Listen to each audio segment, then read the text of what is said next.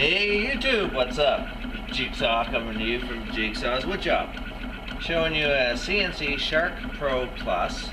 It's currently in the process of scanning a small 2.5 by 3.5 inch moon.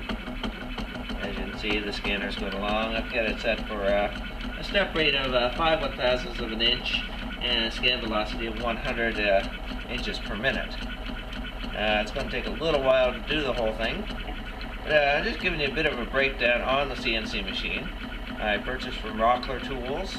I'm in Canada. The machine came from the States.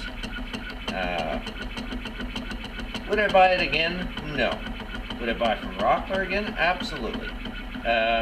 Since I bought the machine, I've only had it for about 2 months. The first probe I had was malfunctioning.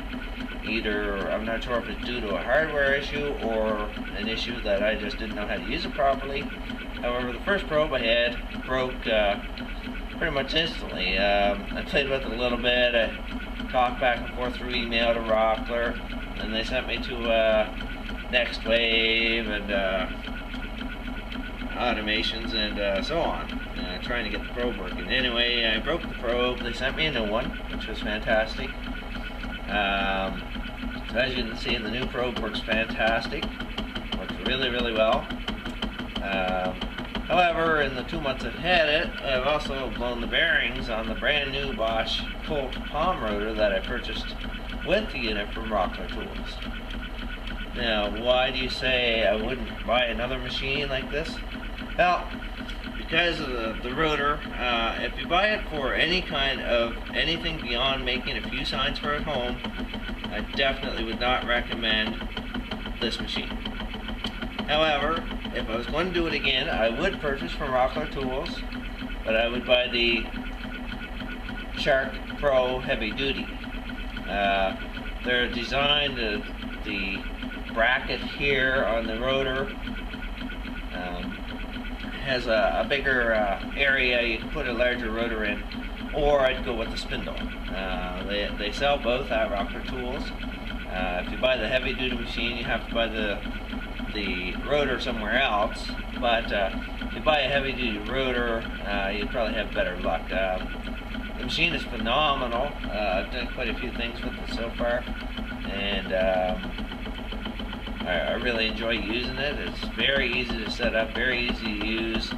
However, like I say, the rotor, the Bosch Colt palm rotor, is just underpowered for any kind of real use. I was doing a project one day, and next thing you know, the rotor just started binding and seized up, and next thing you know, the CNC machine is still trying to push the rotor along, and the rotor is pretty much stopped. Went up blowing a fuse. I've had several difficulties with it in that essence, but all in all, it's a fabulous machine. Rockler Tools, their service has been pretty good. Some of the warranty issues, they say, okay, well, you've dealt with us now. For warranty issues, you have to go somewhere else, like Next Wave Automation or Vectrix. Vectrix is the company that makes the software. Next Wave Automation is the company that actually makes the Shark Pro. Rockler sells them for them. But again, in short, I love the machine.